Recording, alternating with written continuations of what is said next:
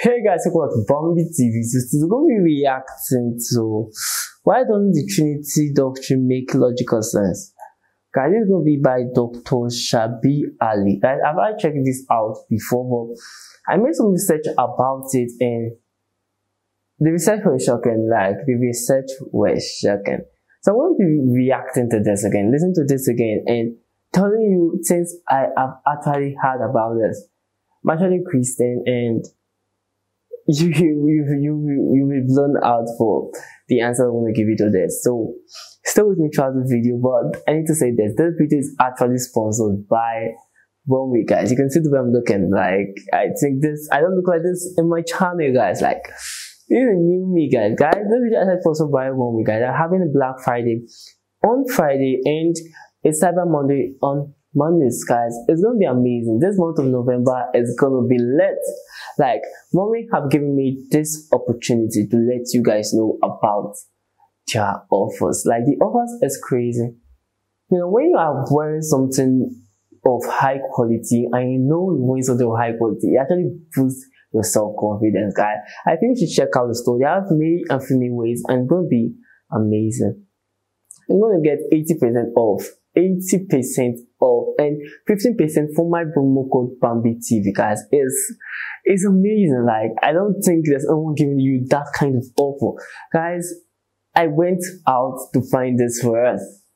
So guys, make sure you check them out. Link in the description below, guys. Let's get straight into this.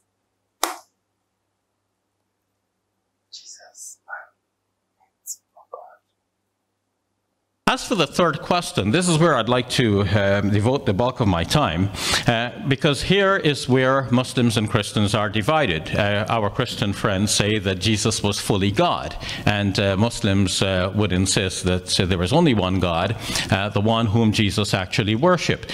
So I would appeal to our Christian friends tonight to look carefully at the Bible and to realize that the Bible does not actually justify the claim that Jesus is God in the sense of the Almighty God. Let me differentiate between a few positions so that we can get more into the heat of this discussion. Think about our Jehovah's Witnesses friends. They believe that Jesus was a sort of God, but not the Almighty God. So they would look at John chapter 1, verse number 1, where it says, "In the beginning was the Word, and the Word was with God, and the Word was God." And they would translate it, "and the Word was a God." And they have a sort of grammatical justification for that translation. Whether that is justified or not is not my stopping point at the moment. My point is simply that here is a Christian belief that Jesus is a sort of God, but not the Almighty God. We need to recognize that when we speak about the Almighty God, we are speaking about that incomparable being. He beyond which nothing greater can be conceived. Now, if there is someone who is lesser than him, or if he is greater than someone else, then that someone else obviously is not God. And we have in John chapter 14, verse number 28, that Jesus himself says, "My Father is greater than I." So when he is referring to God as someone greater than himself, he being the lesser, obviously is not that beyond which nothing greater can be conceived. And guys, this is where I actually have to come in. Like, this is where I have to come in. Based on my research, like, you guys are like, do research, guys. I left my studies, I need to do research, and this is maybe going to affect in the future, but I'm doing this for you.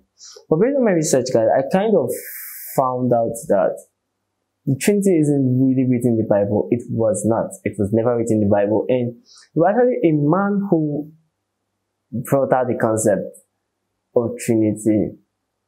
And I would say the man isn't among his disciples or nothing. He thought of it and he said, I feel he didn't mean. Do you know when someone says the king, the son, and his wife? Like, he's trying to say they are one family, but the king is greater. The son is actually going to be the next king, and the wife is like, you understand? The wife, when you marry someone, you and the person turn one, and when you have a wife, like, you guys are connected. So you understand? He's trying to use this kind of blood link, like they are linked together in a pattern. Because we can actually believe God is the Father, Jesus is the Son of God, and the Holy Spirit is the Comforter. In the sense that God is superior than Jesus, than the Holy Spirit. If you ask any Christian, that's any honest Christian that will answer you correctly, that won't want to hide under his or her faith, that is open-minded, he will tell you this. We believe that deep down, we believe that God is greater than Jesus, but Jesus is the Son of God. So it's like he's saying his Father, his Son, you know, he's also great, but his Father is greater than him. You know, we can't actually use, I think we are not supposed to use our logical mind to compare Jesus and God. Instead, that we don't know how they view up there. Like, we don't know how it is. That's where the thing comes in. Like, we're not supposed to just think for God or for Jesus. We're not supposed to. We're not supposed to put things into their mouth. Or, Jesus once said, I and my Father are one. But I feel how I would translate that is, meaning, he's the Son of his Father, so they are one. A lot of people say I'm wrong, but you guys don't believe he's the Son, but I believe he's the Son of God, because based on the baptism, Jesus, God actually said, he's my beloved Son, him and one please. I actually accept what he is saying. Because I actually had this conversation with my brother, and he was like, we know God is greater than Jesus, right? Like, the way he said it, I was like, yeah, like, that was in my mind too. But like, I feel we Christians won't want to open up to it, because we kind of believe in the Trinity based on what we have been taught. But I feel, based on what we have been taught, everyone in this life learns what they know. So you actually believing what someone is telling you, it's actually making you limited to their own knowledge.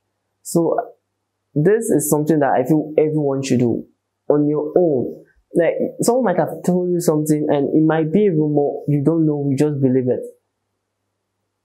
Since the start of my channel, I feel the only thing I've complained about is Trinity. Like, I've said a lot, countless times that, oh, I'm having issues understanding the Trinity.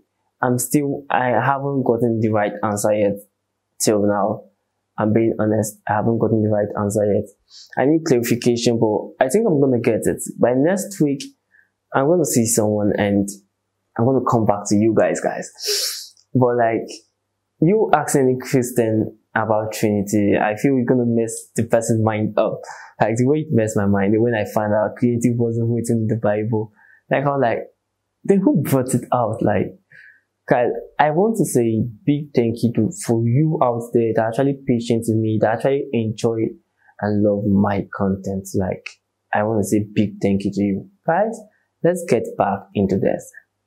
Therefore, he is not the Almighty God, regardless whatever else we might say about him. Now, the Arian controversy in the 4th century was precisely about this point. Is Jesus a sort of God, a sort of divine being, but not the Almighty God? Or is he, as he would be declared in the Council of Nicaea, very God of very God? So we have two sides of this. And Jehovah's Witnesses have picked up again on that Arian formula of saying that Jesus was a sort of divine being, but not the Almighty God. Now, if we say that Jesus was the Almighty God, we run into some difficulties of trying to reconcile that with the obvious declaration throughout the Bible that there is only one God. Now, we have to find a way to conceive of Jesus and the Father as being together as only one God, while Jesus is God and the Father is God at the same time. Now, the Oneness Pentecostalists have their own way of working this out. To them, the Father came down here on the earth, so it is the same one person, that one individual who you might refer to as Father and as Son, and also as Holy Spirit in various modes of his existence or appearance. Now this goes back to a very ancient creed as well, that was known to be that of a person named Sabellius, and so the creed is called Sabellianism, the belief that God goes through different modes of existence, and it is also called modalism for the very same reason. Trinitarian Christians reject that. The Trinity holds that there are three eternal persons in the Godhead, the Father, the Son, and the Holy Spirit, and the three are one. So there is one God substance, Christian theologians have decided to say, but there are three persons that share that one God substance. So there are not three gods, there are three persons. The Father is a person, the Holy Spirit is a person, the Son is a person. Each is a person, and each one of these persons is God, and yet there is only one God, because the Christian theologians assure us there is only one God substance. But now, to maintain the belief that there is this only one God substance and the three persons who each is to be called God, this is very difficult in practice, and one tends to fall into heresy in one way or another in trying to maintain this belief. And so, let me show you a couple of books here.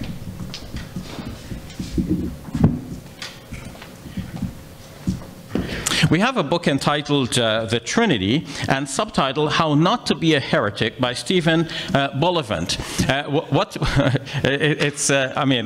The title is very telling. It's a subtitle, in fact. Stephen Bullivant wrote this book to help Christians to speak of the Trinity in the right way.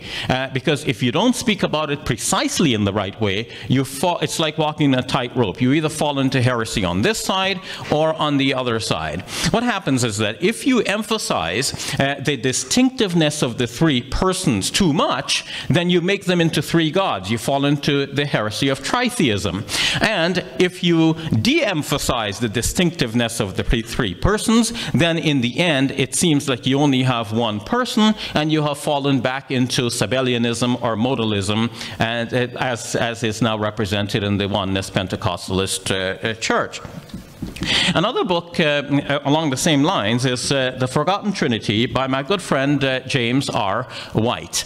Now, James White speaks about the heresy that the average well-meaning Christian may fall into.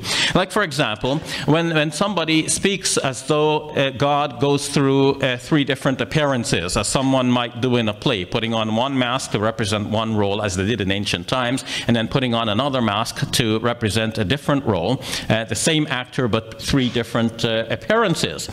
Now, obviously, what James wants to assure us about is that in the Trinity there are actually three actors, but of course there are three actors who share the one God substance. There are three persons. And to emphasize it further, James is telling us that the Father is not the Son, and the Son is not the Father. Neither are any of these the Holy Spirit. Each one is distinct by himself.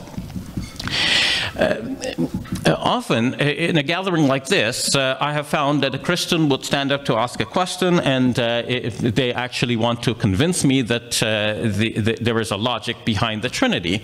And they would say, well, you know, it's like me. I am a father, I'm also a son, I'm also a husband, so here I have three different roles. Well, putting it that way is falling back into Sabellianism and to modalism, because that's the one person in three different social roles.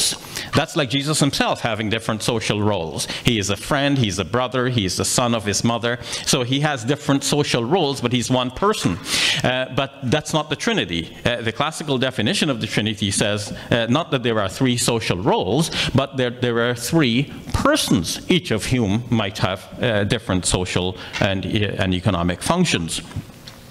So one falls into these heresies one way or another. Another problem was pointed out by Peter of Callinicum in the 5th century, who wrote a book about this, and the book has recently been republished for our education. He charged that Christians are falling into another sort of heresy, which involves a fourth God. Now, if you think about it, you have the Father, you have the Son, you have the Holy Spirit, and each one by themselves is God. What about the combination, the three of them together?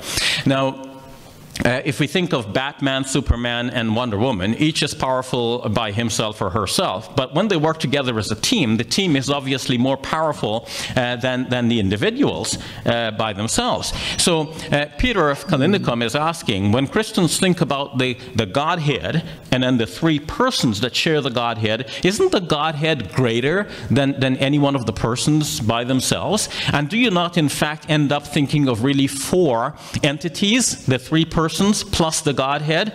This is a difficult concept, the Trinity. But I want to appeal to our Christian friends and say that if you go back to the Bible itself, you will realize that the Bible does not actually support the belief in the Trinity. The Bible actually supports more Arianism as the Bible is now, in that you will find passages which depict Jesus as Son of God, as the Word of God, as a being between God and man, through whom God created the universe, but not as the Almighty God himself. In the very statement, the intermediary being through whom God created the universe, we're talking about God as being someone else other than Jesus, who is shown to be this intermediary being. Now, not all of the documents of the New Testament present Jesus in the same way. The earliest of the Gospels, the Gospel according to Mark, shows Jesus to have many important limitations. Limitations in his knowledge, limitations in his power. And when people responded to him, they obviously did not take him to be the Almighty God. But we will see in later documents, later Gospels, Matthew and Luke, for example, and especially the Gospel according to John, we see a much more developed theology in which Jesus is represented as that intermediary being. So we have, for example, in John's Gospel, for the first time among the Gospels, the mention of Jesus as the Word of God, through whom God made everything else. This concept was not there in the previous Gospels. The title, the Word of God, is only in the Gospel according to John. So how did that happen? Imagine Jesus on the scene, and Jesus was teaching people about himself. Well, naturally, he would tell them, I am the Word of God, if he was the Word of God. And that would be one of the most important statements Jesus would have made ever. And all of the writers would want to write the same thing. But that is not what the other three Gospel writers wrote. It is only John who picked this up. And John is said to be written late in the first century. And as Dr. James White points out, well, John would have had a long time to reflect not only on what Jesus said, but on what he meant. And many writers excuse the Gospel according to John on this basis, that because it was written late, it came after a long period of reflection. But I would say a long period of development. In the centuries after Jesus had been taken away from the scene, Christians continued to think about Jesus, preach about him, and to develop a theology about him away from what Jesus actually taught. But that is not so much my point. My point is still that even if you take the documents as they are, even John, with his full development as it is, John does not present Jesus as being the Almighty God. John chapter 17, verse number 3, has Jesus looking up into heaven and praying and saying, this is eternal life, that they may know you as the only true God, and Jesus your messenger as Christ. In fact, apart from referring to Jesus as Father, this is a very Muslim thing to say. The one Jesus was speaking to is the only true God, and Jesus is to be recognized as God's Christ or Messiah, or in the Arabic, Al-Masih, as is mentioned in the Quran in chapter 3, verse number 42, and in many other passages of the Quran. We go to Paul's writings, and people refer to the Carmen Christi in Philippians chapter 2 to say that Paul took Jesus to be God. But what Paul is saying there has to be bracketed within the rest of the Pauline writings, and even in Philippians itself. Now, normally, Paul begins his letters with doxologies in which he is praising God, who he says is the Father of our Lord Jesus Christ. So there is a God who is the Father, and yes, there is our Lord Jesus Christ, but he is not the one who Paul is calling God. Even in Philippians, if we're looking at chapter 2 and you want to interpret it in that way, look at the problems you encounter. Philippians chapter 1 starts with the same doxology, giving glory to God the Father and distinguishing God the Father from Jesus Christ, who is not called God. And the same book of Philippians ends in the same way, with Paul distinguishing between God the Father and Jesus Christ.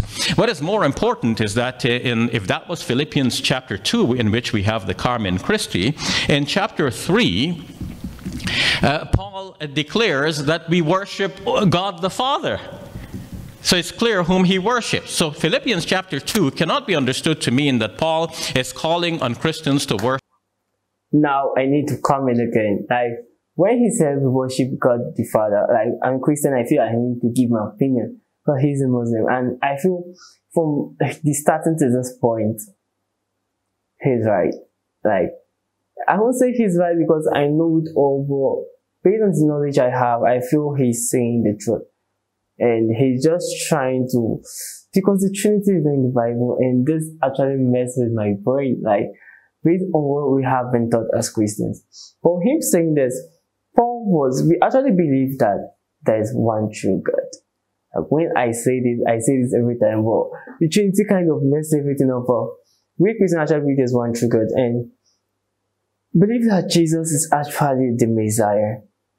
When he came to die for us sin, he came to be, he's the mediator. Because I don't know if you have read history, but there was this thing that happened. We can't actually get to God. We need the help of a prophet or something for us to be able to communicate with God. But of divine favored men. But God actually broke that. I don't know if I would say it's a curse or the bondage holding on because of sin.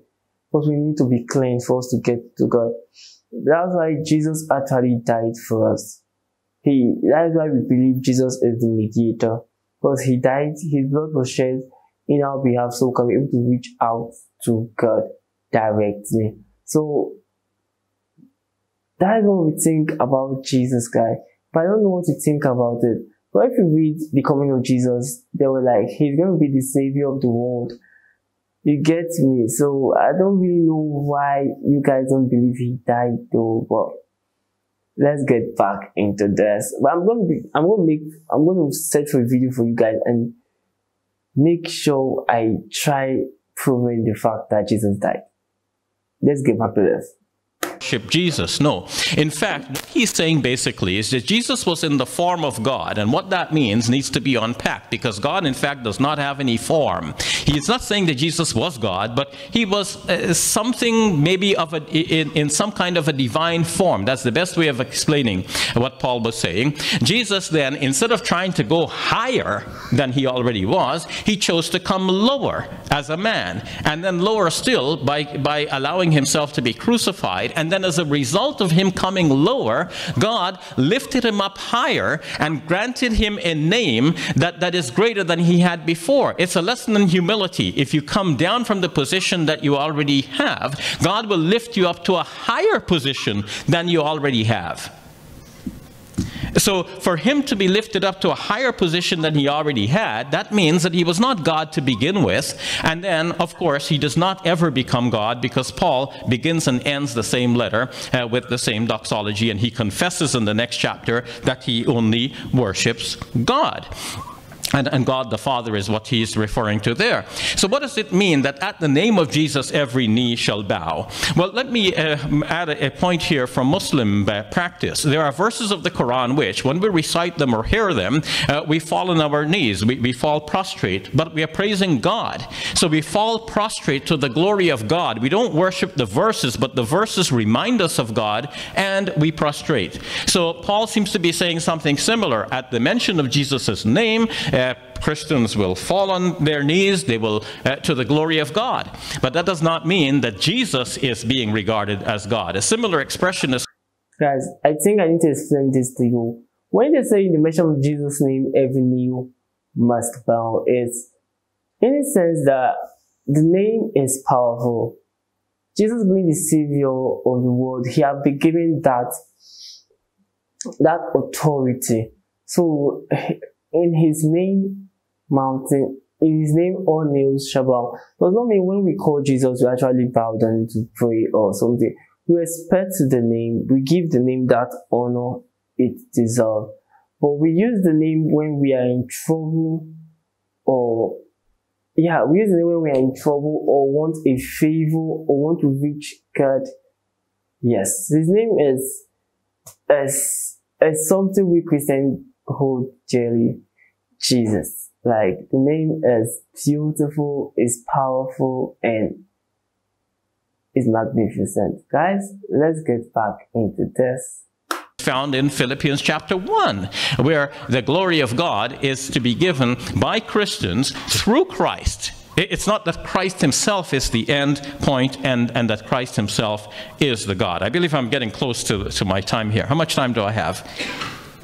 1 minute. I'm almost sorry that I asked. You know, she might have fallen asleep.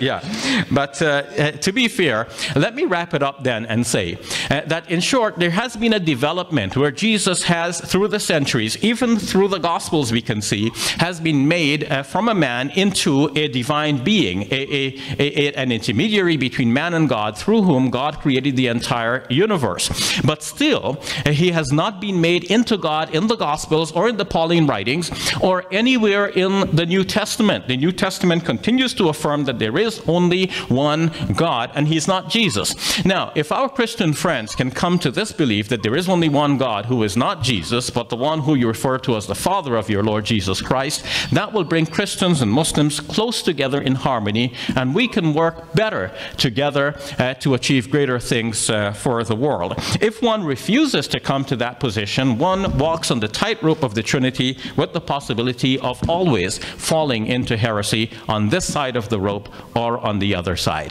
Thank you very much. Guys, I think I'll end it because actually we attended to this before together.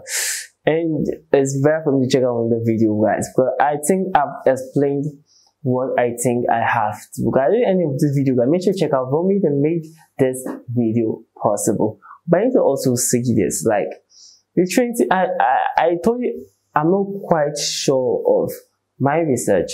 But based on my research, I found that it was a man of God who actually brought out the concept of Trinity, and people accepted it because it kind of made sense.